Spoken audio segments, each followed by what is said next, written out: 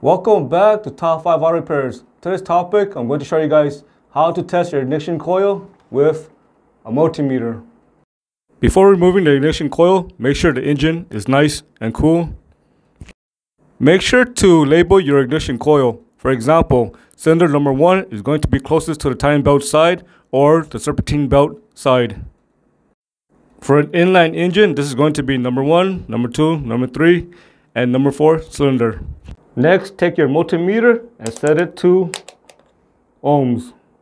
So the ignition coil I removed is made by Denso, and I'm going to compare the readings to the brand new ignition coil also made by Denso.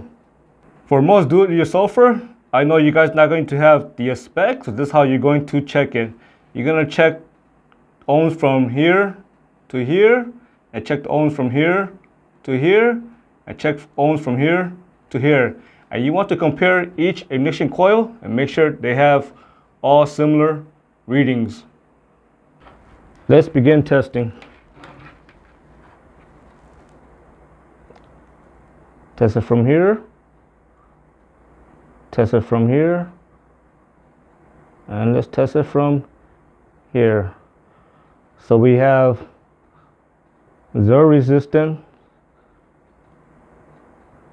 0.04 and 0.04. Check the next one. This one should be 0. This should be 0.04. And this one should also be 0.04 as well. So make sure to check all the ignition coil and make sure they have all similar readings for coil number 1, coil number 2, coil number 3, and coil number 4. Now let's compare the old ignition coil with the brand new ignition coil. The old ignition coil is made by Denso.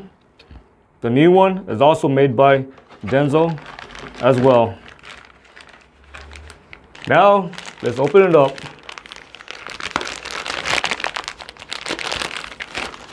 As you can see, the new one and the old one are exactly the same.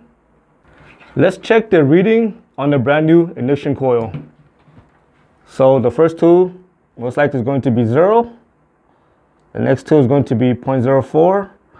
The next two is 0.04. So this brand new ignition coil, that spec is correct because number 1, it is original, and number 2 is made in Japan. And let's check this one. This one's also original as well. It's made by Denso and it's also made in Japan as well.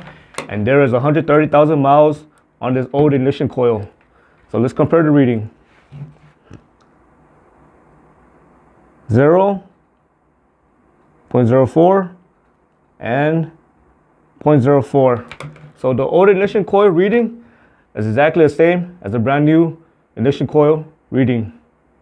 I hope you found this video useful. As always, thank you for watching and subscribe to Top 5 Auto Repairs.